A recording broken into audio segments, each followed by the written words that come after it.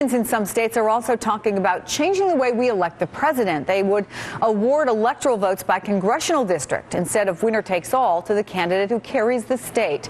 Richard Louie is here with the drill down. And Richard, you found out gerrymandering had an enormous impact on the last election. Chris, you know, Democratic congressional candidates got at least 1.4 million more votes than Republicans nationwide, but then only won 33 fewer seats. Why? Because border lines that have been revised over 2 years to look like this one in Florida, all the way from Orlando to Jacksonville is how far this district goes. And we've got North Carolina. That's another example. It looks amoeba-like, doesn't it? Not a square, not a circle, but a carefully carved congressional district to favor one party. It goes through about a dozen cities. Now, state houses across the country with Republican majorities are redrawing election district lines like that to get more Republicans to Congress than they would otherwise. These gerrymandering tactics include packing, putting voters who support your opponent into other districts opponents will already win, and cracking in close races, moving voters who might vote for your opponent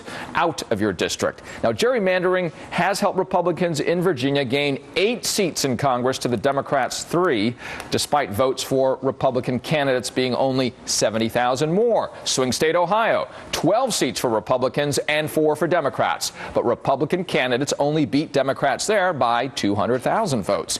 Democrats do this, too. In Illinois, 54% of the popular vote went to Democrats, but they won 66% of the House seats.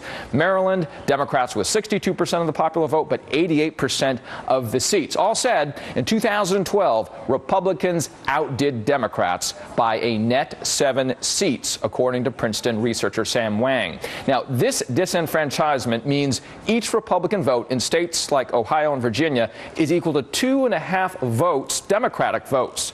Also in Illinois and Maryland, up to 3 Republican votes equal 1 Democratic vote. Now, Chris, that is the math the founding fathers did not intend, what I just showed you there. Redistricting to them was to ensure a true people's house. Yeah, and they get redrawn again in 2020. Where did this term, gerrymandering, come from? You'll find this very interesting here, Chris. Gerrymandering, it celebrated its 200-year anniversary just last year.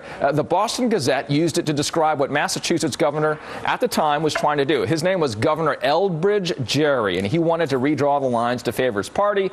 The crazy district lines looked like a salamander when they drew it out, and so you put Gerry plus salamander together, you get gerrymander. Thank you so much. Yep. And that's going to wrap up this hour of Jansen.